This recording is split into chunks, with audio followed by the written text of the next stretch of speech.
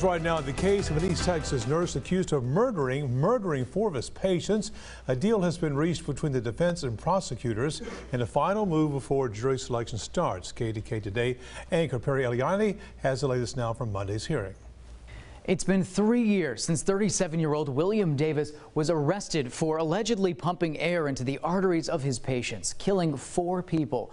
And today, during a hearing on that case, our team found out that District Attorney Jacob Putman seems to have reached an agreement with the defense to not include some interviews that Davis conducted with law enforcement. This follows a request by Davis's team that claimed the police interviews shouldn't have happened because Davis had already asked for his attorney. Putman says he doesn't think they'll need those interviews at this time, but kept the door open in case they come up during the trial. Take a listen.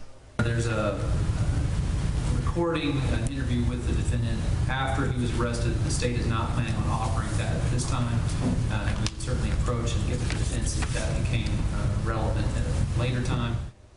Now, this evening, Davis is facing capital murder charges. If convicted, prosecutors say they'll seek the death penalty. Reporting in studio, Perry Eliani, KTK News.